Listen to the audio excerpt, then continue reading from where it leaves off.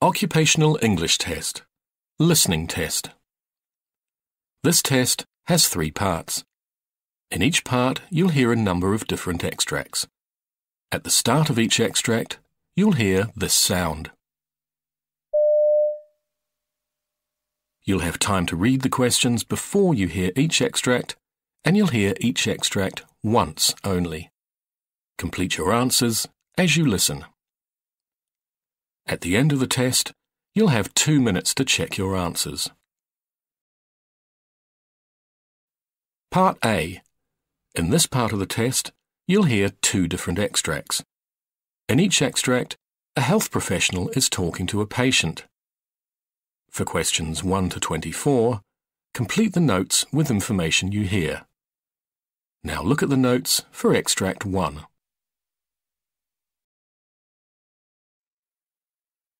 Extract 1, questions 1 to 12. For questions 1 to 12, complete the notes with a word or short phrase. You now have 30 seconds to look at the notes.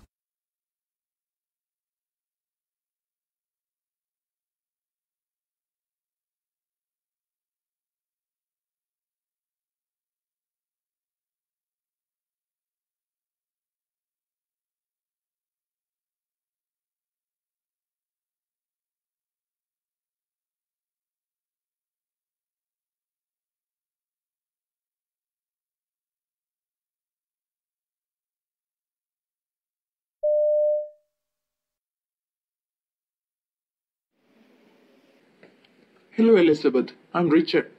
I'm one of the nurses in this district nursing, and the doctor has asked me to see you, so I guess you know that.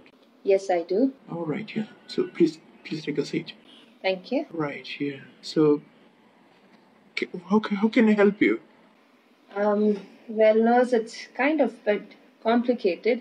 I've got this problem with my back. All right. And it hurts very bad. All right, yeah. I've seen your case notes, and yes, I've seen that, yes.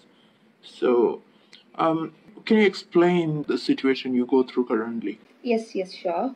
I experienced this discomfort and a very stiff feeling in my back. It's been long. All right. And I used to use some pain relief ointments to relieve the symptoms, but off lately... That's not working. All right, yeah. So, can you tell me when this started? It was 1.5 years ago when the pain started. All I right. was prescribed with some painkillers back then. All right, yes. And after 12 months, there was no relief in the pain. All right, so you have been taking the medicines consistently. All right, Yes, yeah, okay. Well, I could not stand up, Oh, okay. Right. for which I was later hospitalized for, say, 2 days. Okay. And I underwent some blood tests along with the barium meal. Oh, yeah. All right, yeah, that's right. So later, after 6 months, I was diagnosed with a tumor in my back. Oh, all right. Okay. Yeah. For which I underwent a surgery. And a small part of my bone that was removed. Okay. That's what was told to me. And I was also told the tumor was spread to my liver and my lower back. And now that was very sad, and I was worried about it. Right. So you said you were in terrible pain. Were you given some medicine for that? Yes, I was. Pethidine 3 times per day, and some alternative modalities for pain relief. I tried acupuncture for, say, 2 months, which I discontinued later. Oh, so you felt that was not working? Yeah, it was not. Did you do something else for the pain? Yes, I did, and I am still doing it. I smoke marijuana. Marijuana? Yeah, dope. Okay. So that's not the ideal thing you should be doing. I understand, but... Right, yes. So what are your thoughts about what you are going through? That's the main reason I've come to you. Right, yeah. I've been depressed for quite a long time, and I've been going through this rough phase. And I feel anxious about my illness. You know, even I get this weird thoughts of ending my life. I considered suicide. I'm sorry to hear that. Yes, yeah. But I just want to get this over. Right, yes. I need help.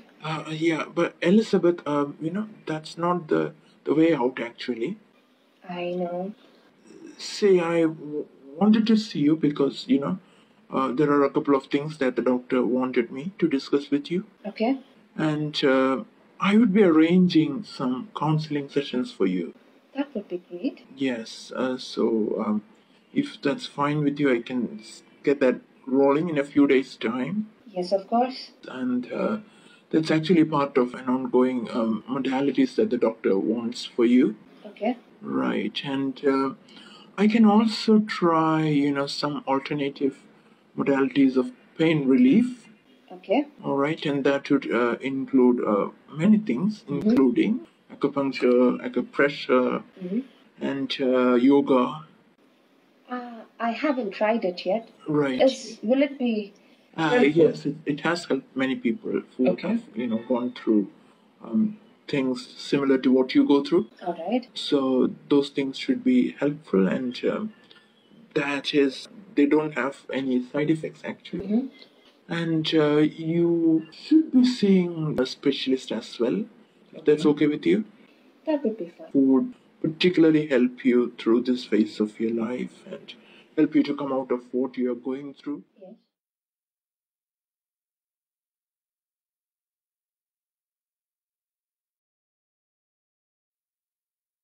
Extract 2. Questions 13 to 24. For questions 13 to 24, complete the notes with a word or short phrase. You now have 30 seconds to look at the notes.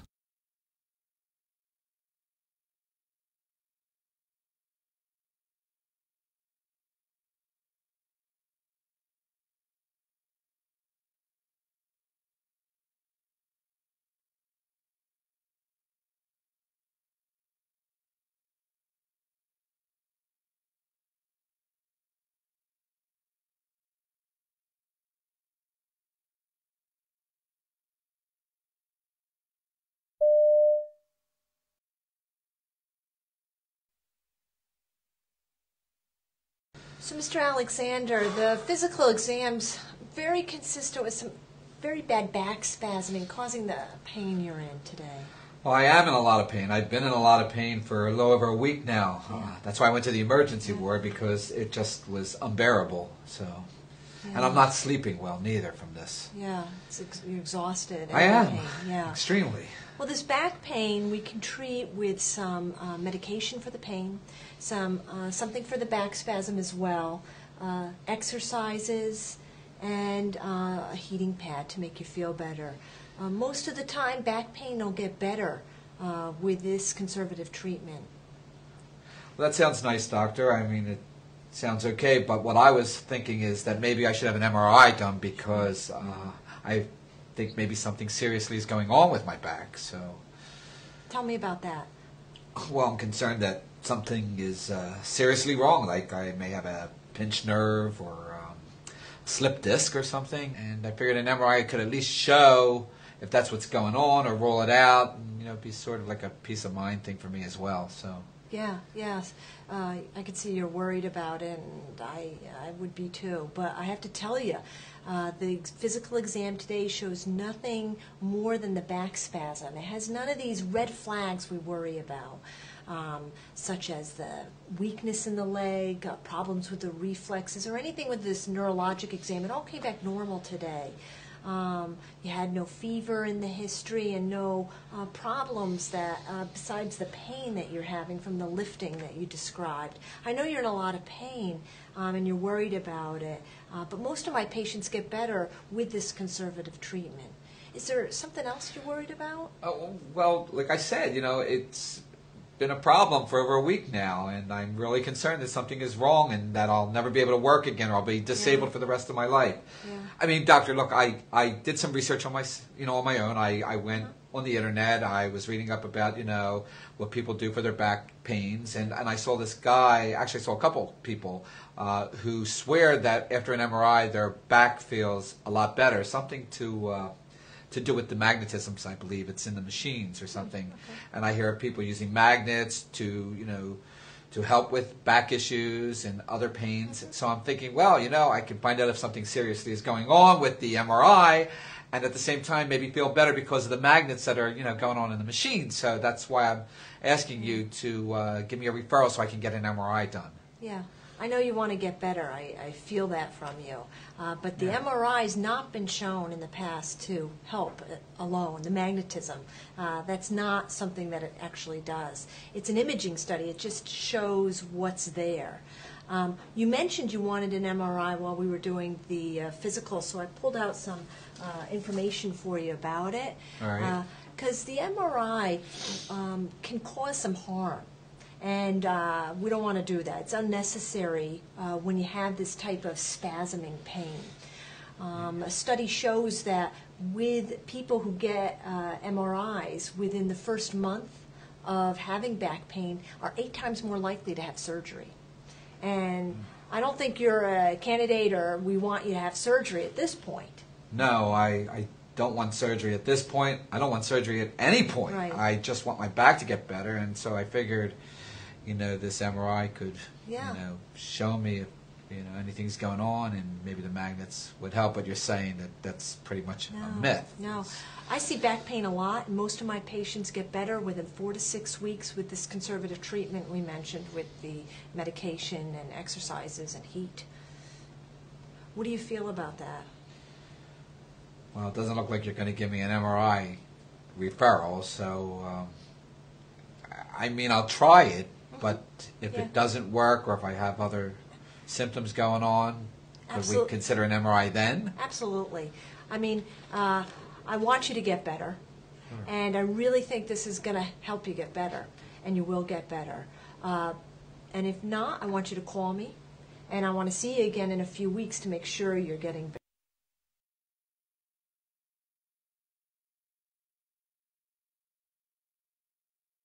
That is the end of Part A.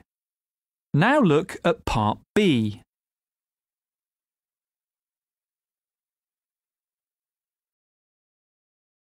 Part B. In this part of the test, you'll hear 6 different extracts. In each extract, you'll hear people talking in a different healthcare setting. For questions 25 to 30, choose the answer A, B, or C, which fits best according to what you hear. You'll have time to read each question before you listen. Complete your answers as you listen. Now look at question 25. Now read the question.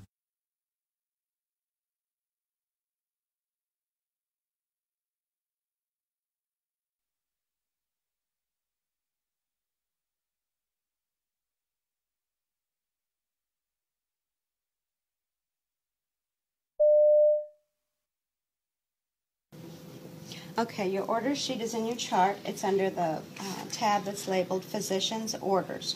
You're going to check these orders against your paper MAR. There's 2 pages to your paper MAR, your routine medicines and your PRN medicines. So first check your patient's name, Sally Gunter, Sally Gunter. Okay, then check for the date of birth, 5/8/41, 5/8/41. The next thing you want to look at is allergies. Sally is allergic to penicillin. Your allergy is penicillin. And you want to go down and you want to verify every medicine that they have. So on the orders, it's potassium chloride, 40 milliequivalents, PO 3 times a day. Potassium chloride, oral, liquid, 40 milliequivalents, PO 3 times a day. K-Flex, 250 milligrams, PO every 6 hours. K-Flex, 250 milligrams, PO every 6 hours. Norvasc, 5 milligrams, PO twice a day. Norvasc, 5 milligrams, PO twice a day. Prilosec, 20 milligrams, PO daily. Prilosec, 20 milligrams, PO daily. When you're looking at your physician's order, make sure it has a date, a time, and a physician's signature. Sally Gunter also has a PRN order of clonidine. 0.1 milligram tablet every 6 hours, PRN for diastolic blood pressure greater than 90.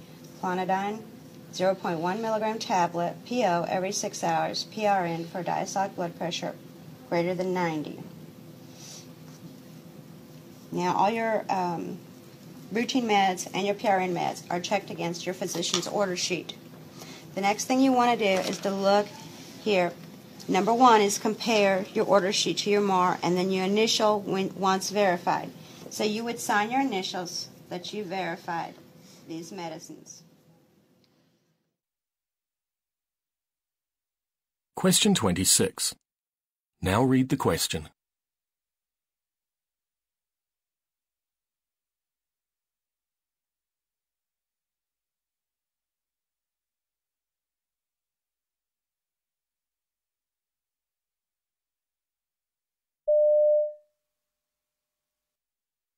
Let's examine this.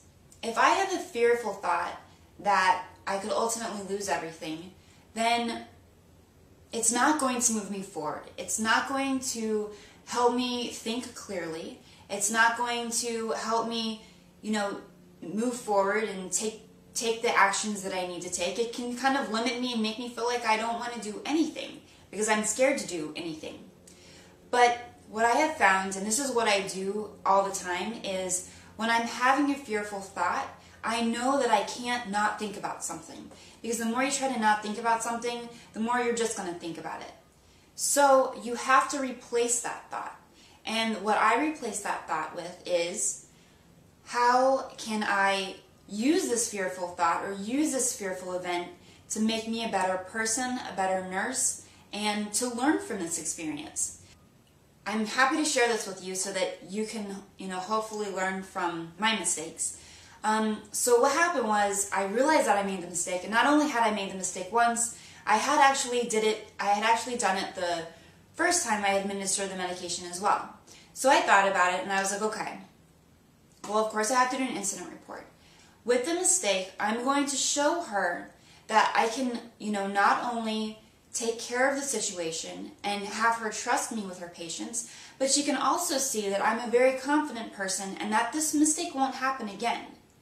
So I went to her and I said, I told her the mistake, ultimately told her what happened, and, it was a mistake, and we examined it, and, she asked me a few questions, and it was an uncomfortable situation, but what I realized was that I came out of that as well as I possibly could have.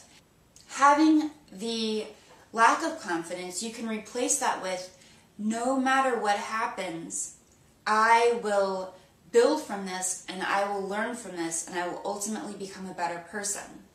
So guys, it's all about replacing those fearful thoughts with thoughts that are going to serve you. Question 27. Now read the question.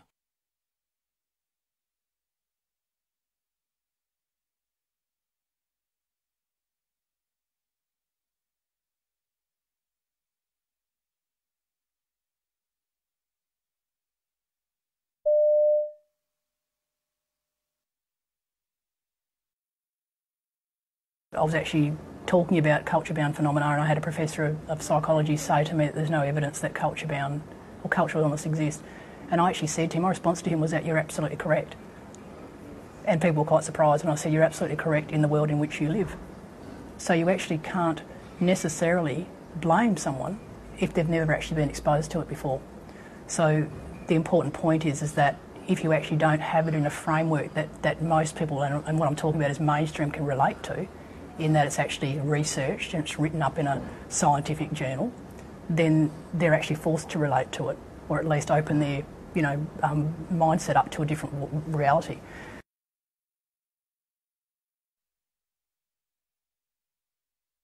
Question 28. Now read the question.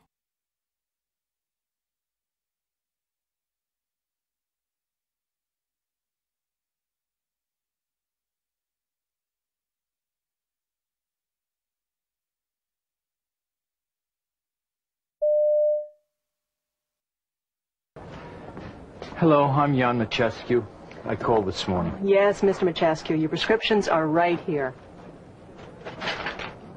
They've been ready for an hour. Good.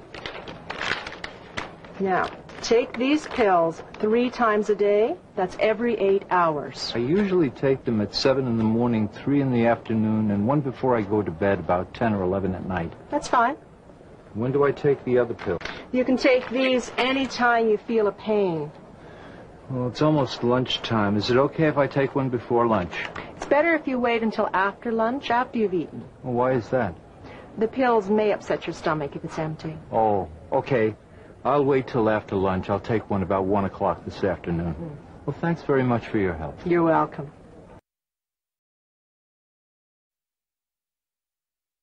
Question 29. Now read the question.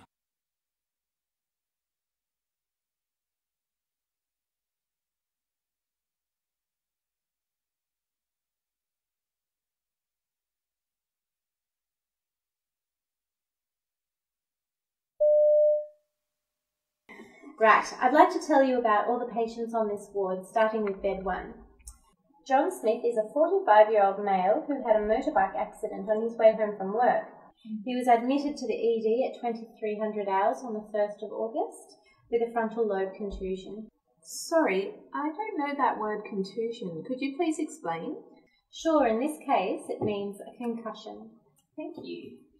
He has breaks in his right arm and hand and has had surgery including metal plates inserted into his arm. He also has deep grazes on his left knee and ankle and stitches in his right hip and shoulder. Stitches in the right hip and shoulder? Yes, that's right. All dressings have been changed this morning at 900 hours. He's on a self-administered morphine drip and he's also on an antibiotic drip. He has had injections to prevent blood clotting and his pain is quite manageable with the medication he's on.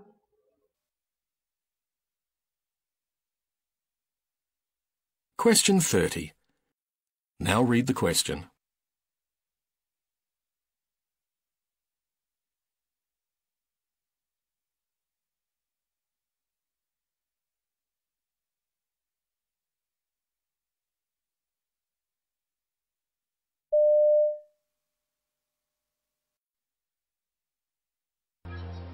I worked with this man called Graham. That wasn't his real name. He started to hear voices. He had strong paranoid beliefs that people were talking about him. He had to come into hospital, and the main way of actually helping overcome that loneliness and isolation as a result of his experiences was to really enter his world, to develop a shared model, a shared understanding of how these experiences shaped his beliefs and how that made him feel both emotionally and how he reacted behaviourally by avoiding a whole range of situations. It makes me feel really good actually, and it gives me a tremendous source of satisfaction that actually by relating to somebody, by understanding somebody, that you can actually empower them and help them recover. Without the benefits of professional help, Graham would still be stuck at home. He would still be experiencing rather distressing voices.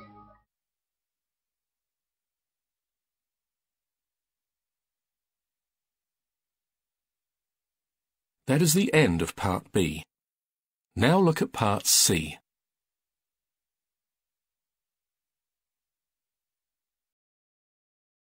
Part C. In this part of the test, you'll hear 2 different extracts. In each extract, you'll hear health professionals talking about aspects of their work. For questions 31 to 42, choose the answer A, B, or C, which fits best according to what you hear. Complete your answers as you listen. Now look at Extract 1. Extract 1, questions 31 to 36. You now have 90 seconds to read questions 31 to 36.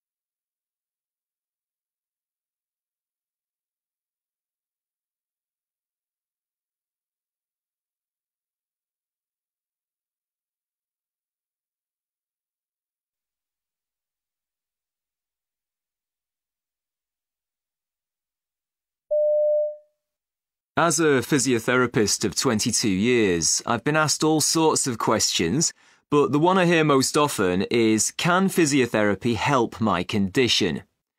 Physiotherapy assesses, diagnoses, treats, and prevents a wide range of health conditions and movement disorders. It helps reduce pain and repair damage while increasing mobility and improving quality of life. In some instances, it can be an effective replacement for surgical intervention. Obviously, not all conditions can be cured by physiotherapy alone, but help it can certainly do. So today, I'd like to focus on a condition that still creates controversy when mentioned alongside physiotherapy, and that is scoliosis. Can physiotherapy make an impact on someone suffering from this condition, in particular mild to moderate scoliosis? Let's find out. Scoliosis isn't always easy to treat, but understanding this condition and its related issues will help a physiotherapist determine the best possible options. A scoliotic spine has one or more curves to either side exceeding 10 degrees. It can resemble a C or an S shape. What makes it difficult to treat is that the majority of cases have no known cause. Two specific types are easier to deal with, however: structural scoliosis, which results from the development of the musculoskeletal system, and functional scoliosis, which occurs from muscle imbalances, leg length discrepancies, and inflammation of the tissues. These both have definite causes, allowing us to create an individualized and comprehensive treatment plan. Physiotherapy is but one part of the multidisciplinary network of healthcare professions employed in the treatment of scoliosis. A confirmed diagnosis comes firstly from a thorough physical examination for any abnormalities and asymmetry. If scoliosis is suspected, then an X-ray will be taken to confirm what's known as the patient's Cobb angle, or severity of the scoliosis. From here, physiotherapists work closely with doctors, including orthopedic spine specialists, in determining the best options going forward. I believe a good, multifaceted approach to this is ideally broken down into 4 distinct phases. The first of these, in my program, is pain relief. Although not all scoliosis sufferers will experience pain or even discomfort, many do, and for these patients, the provision of pain relief assists with compliance and also with corrective or prevention exercises. Physiotherapists have a variety of techniques for achieving this, such as the releasing of tight muscles through gentle massage, acupuncture, the use of supportive postural taping, and various electrotherapy modalities such as ultrasound.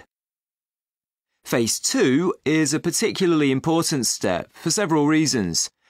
It's for rectifying any imbalances through stretching and strengthening exercises.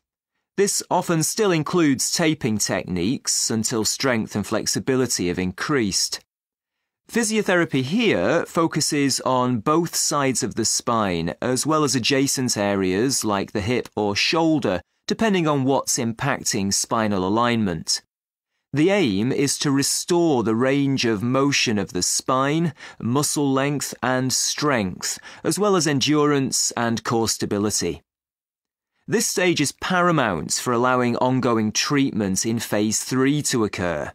This is because it's there that the patient requires the strength and flexibility gained in phase 2 in order to resume normal activities. These include sport and recreation, which is the objective most patients have in mind during the treatment process. It's where we aim to restore full function. This is where we, as physiotherapists, need to tailor rehabilitation to the specific patient so they can safely achieve their functional goals.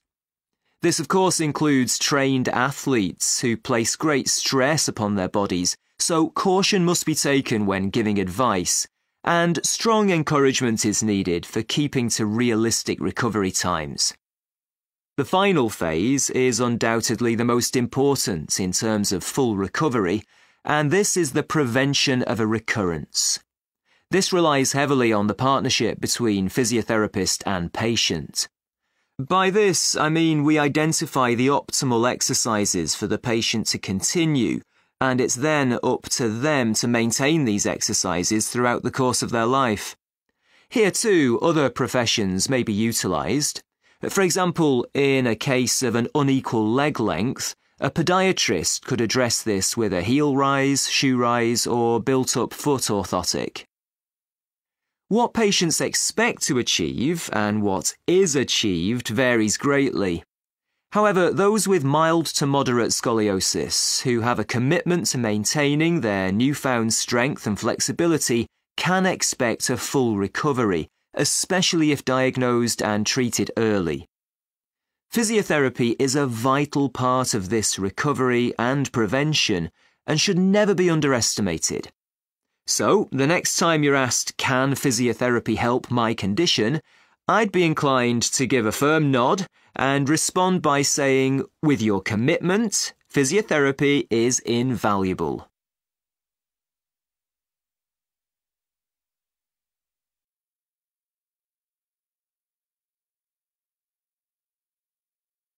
Now look at Extract 2. Extract 2.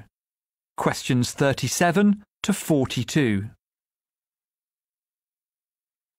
You now have 90 seconds to read questions 37 to 42.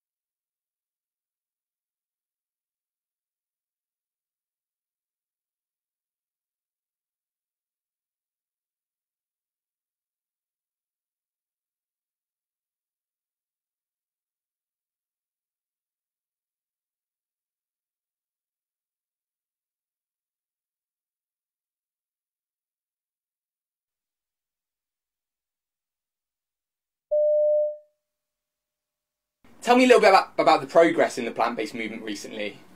There's been tremendous progress, particularly in the health field. At least that's certainly my perspective. So in the States, there's just been a real surge, a real tipping point in terms of the plant-based nutrition movement. There are now entire conferences. There's an international plant-based nutrition healthcare conference. Hundreds of physicians, other medical professionals get together, talk about how they're using this in their practice. I mean, that didn't exist a few years ago. I mean, it's really, really exciting. There's new vegan medical clinics opening up where all the folks on staff are using lifestyle medicine approaches, not just to prevent disease, but to stop and reverse it as well. Tell me about the main players involved. You've got Nutrition Facts growing, you've got the Physicians Committee doing a lot of work. Who are the main players and what's been achieved specifically in the last few months and last year? What's been the memorable moment for you? Well, so, a lot of people don't know about Scott Stoll, who started this, PBNHC, this Plantrition project, this plant-based nutrition conference.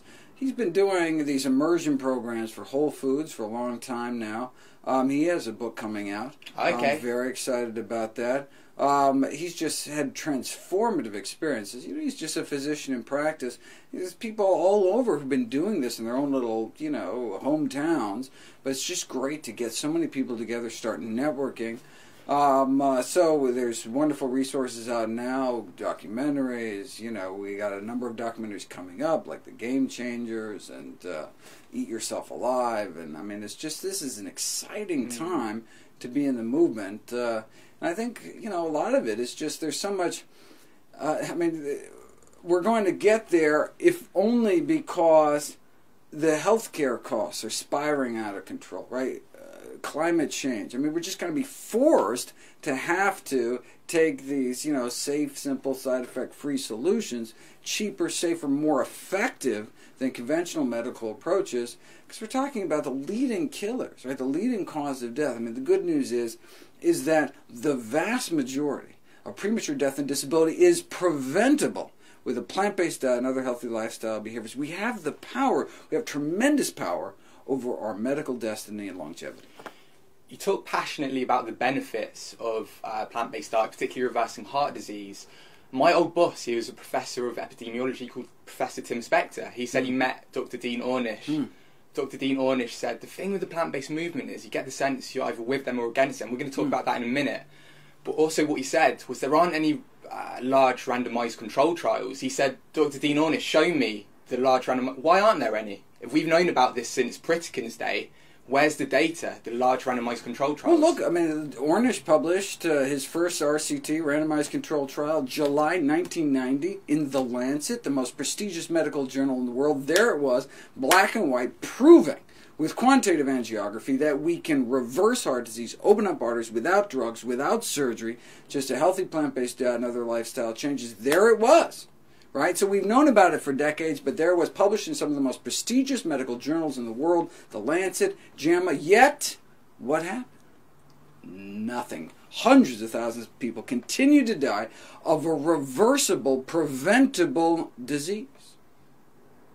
So it's being ignored.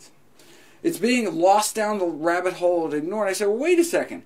If effectively the cure to our number one killer could get lost like that, what else is there in the medical literature that could help my patients, but just didn't have a corporate budget driving its promotion? I made it my life's mission to find out. That's why I started nutritionfacts.org, and that's why I wrote my new book, How Not to Die. What I find very interesting is you say the system needs to take on board this message, but the whole point of Nutrition Facts was to go round the system. Tell me a little bit about the democratization of information and the role that's played and why that's been good for the movement, I guess. When I started out ignoring the general public and going straight, trying to train the trainers effectively, going around speaking at all the medical schools in the States to try to, get the next generation of doctors educated. But then I realized that's a slow way about it. We don't have time. People are dying now. I don't need to, for another 10 years for them to kind of slowly take over the medical system. People are dying now. We need to take this directly to the people. And thankfully, thanks to the internet age, we now have this democratization of information. Now everyone has access. Before, the doctors had a monopoly on information about health. And so, big pharma, the food industry, all they had to do is get to the doctors. The tobacco industry, as long as they could get the AMA on board by writing them checks for $10 million, and so they came out opposed to the Surgeon General's report against smoking in 1964. As long as they control the doctors, they control the health message. No longer. Now, people can get to the science directly, educate themselves, and we can't wait until society catches up to the science because it's a matter of life and death. USDA, I've read their mission is to expand markets for agricultural products. But at the same time, they're coming out with the dietary guidelines. Is that one of the challenges you have in the States? The USDA has an inherent conflict of interest. The U.S. Department of Agriculture, look, the same thing happened here in Great Britain. Right, there was the Ministry of Food and Forestry, right? And then the mad cow debacle came, and they basically dissolved the department, right? Put food safety in charge of, medical professionals in charge of food safety instead of agricultural professionals. Same conflict of interest exists in the States. U.S. Department of Agriculture has this dual mission to promote agricultural products. That's what they're there for. But also, we put them in charge of food safety, meat inspections, helping to come up with the nutrition guidelines. So when it comes to eat more messaging, the message is clear. Eat more fruits and vegetables. There it is, right there in black and white in the dietary guidelines. But what about eat less messaging. Then there's a conflict. So what do you get? Instead of eat less meat, eggs, dairy, junk, what do they say? Eat less saturated and trans fatty acids, things like that. Biochemical components, right? Because they don't want to mention foods because that's too politically unpalatable. But they'll mention vegetables, they'll mention fruits. Well, they'll mention fruits and vegetables because it's an eat more messaging. Yeah. Everybody's happy. Promote agricultural products and promote health. If they can do it without undermining the profit motive, they'd be happy to make the American public healthier. Can you just explain a little bit about how corrupt the medical industry is in the US? It's kind of related to what you talked about already. Well, there's a number of barriers for doctors. So you say, okay, we understand why some of the mainstream medical associations are sucking up to industry because they're being sponsored by Big Pharma, for example. But why aren't individual doctors speaking out? Well, there's a severe nutrition deficiency in doctors in education. We just weren't taught this in medical school, so we graduate without these powerful tools in our medical toolbox. We just weren't taught how to teach people to take better care of themselves, right? But of course, there's other barriers. There's lack of time, lack of reimbursement. Doctors aren't paid to tell people how to take better care of themselves. And also, there's much of medical education, both during medical school and postgraduate medical education, is paid for by the drug industry. I mean, the number one reason people go to their doctor in North America is what are called blood pressure checks. And they keep going to get their blood pressure checked so they can tweak the blood pressure medications. And so that's a boon not only to Big Pharma, which sell these chronic disease drugs that people take every single day for the rest of their lives because they're not actually treating the cause of their disease, right? Because they're not actually changing their diet. So they need to be treated every day for the rest of their life. So it's the boon to the Big Pharma, but also that's where the doctor's getting their next BMW from and sending their kids to college. I mean, it's the bread and butter of the GPs, of the primary care docs, is these blood pressure checks, which wouldn't be necessary if they didn't have high blood pressure. The number one killer risk factor in the world, 9 million people dying of high blood pressure, a disease that need not occur if people ate plant-based diet, something we've known since the 1920s.